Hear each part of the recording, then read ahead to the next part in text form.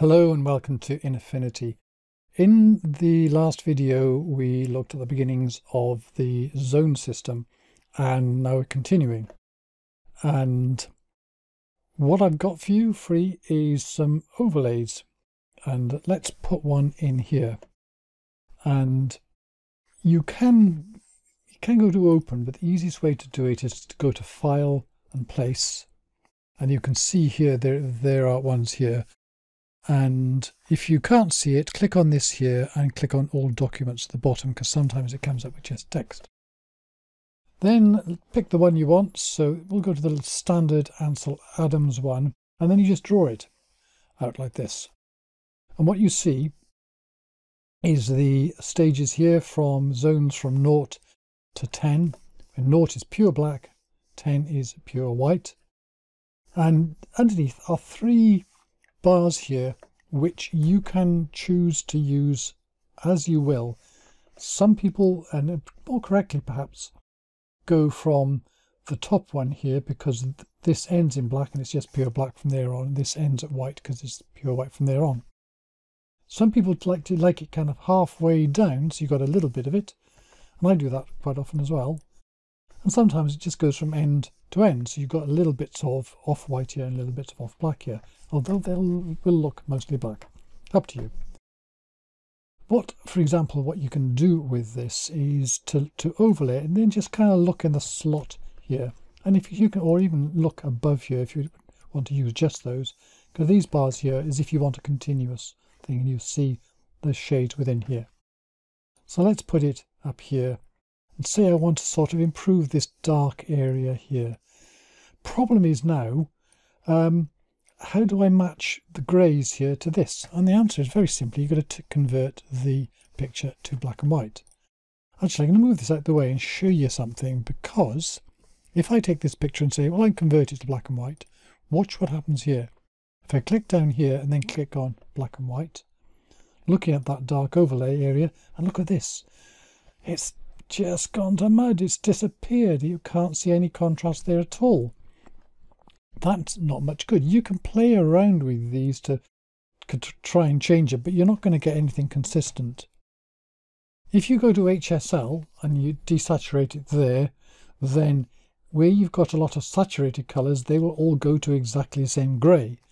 The best way to do it is to use the standard one, which one of the standard ways, which gets to the normal luminescence thing, which is 30% red, 60% black or 59% green, and then the rest 11% blue, which is how you mix the colours to get the black and white. And this is what you get here. So now we've got something a bit more useful. And because this is a non-destructive, I can always delete this afterwards and go back to the colour image. So now if I come up here, I just go over this here to look at where the best match is. And here it's by this one, isn't it? And so that's around about level, zone 4. I'd like colours to be further down here, at least to zone 3 and maybe even to zone 2. How do I do that? So I just click on the background here and do to something like curves. And now I just go to the picker, go to where I am at the moment, which looks like zone 4. Click in there on the grey there and just drag that down. And what's going to happen is this going to move down and down until it gets to where I want it to. So for example, now look over here, see that's matching there, so I've moved that over to zone 2, which is perhaps where that, if I want a dark shadow there, that's okay. Lighter shadow might be zone 3. So that's kind of fun. But now what about the rest of it? Because I pulled everything down. Maybe I want to push things up. So I go up to the sky. And where's the sky there? Well, the sky up here is in zone 6, isn't it? That's about the best match there. So maybe I want to push that one up a couple of zones. So again, I go to the curves, go to the picker, pick on the one, where is it? There it is, which is there. And click on that and then drag this up, and it automatically puts a point in here. And things are going to go up now, so I'm going up and up and up here to, it's kind of a match round about there, getting to zone 8 there.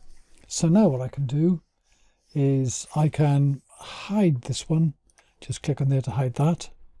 And now I've got a far better contrasty picture of that area.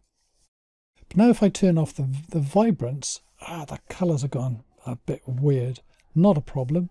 I go down to the blend mode down here and change that to luminosity. And there you go. There you've got a, if you like, a fixed picture before and after. Yeah, before and after, by paying attention to the zones.